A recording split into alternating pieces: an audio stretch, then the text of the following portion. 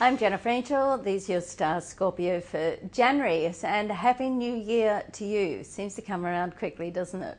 Well, let's have a look at your month ahead. So you have Mercury in your third house. Great position for Mercury. Mercury's all to do with communication, and one of the houses it's rules is the third house. Now you also have a new moon this month is in your 11th house. So that's all to do with friends and meeting people and getting together with groups. Mercury's also to do with communication. So this month you can really get your point across and clearly and be heard. So it's like you can speak and be heard. So if you need to impart a level of knowledge to some people, then certainly plan it out and go in with certainty and confidence, because it's a good time to get your point across, as I said.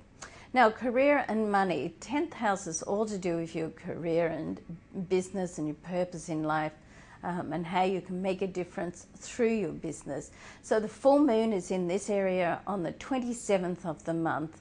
Okay, now there are some aspects between Mars and Saturn and Mars and Uranus this month as well. So with the full moon plus these aspects, it's like pretty heavy duty changes that can happen around your career. Now Uranus is really can be sudden changes, so things that you hadn't planned for.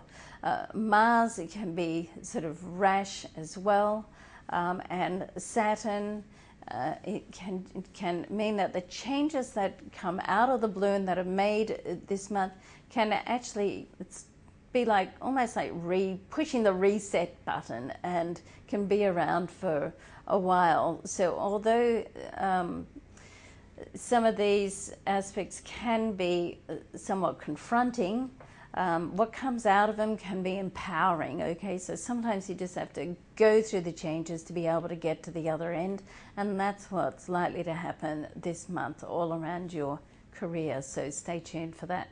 Now, love and romance. So Venus is in your second house. Now this is a very financial area. Venus second house is one of the areas in the one of the houses that it rules, so it's comfortable in this position. Now for you, it can mean that your money management is up for review. So a good month to have communication with people and to reset. If you've got a financial arrangement going with a partner or someone close to you, then speak your mind, speak it from your heart, and it's an opportunity that you can just reset your arrangements in some way so it's more suitable as you move forward. Okay. Now, my angel advice for this month is that as always, there's supportive and challenging aspects happening, so try not to pass any judgment until the dust settles. You want to get all the pieces in place, do some of your own research before you pass any judgments about anything. Okay, Scorpio? Have a great month. Don't forget to go and have a look at your 2013 report. It's on video. If you missed it in the New York Daily News, then it's on the website, on the Jennifer Angel pages on newyorkdailynews.com. Thanks for watching. Love and luck to you. I'm Jennifer Angel.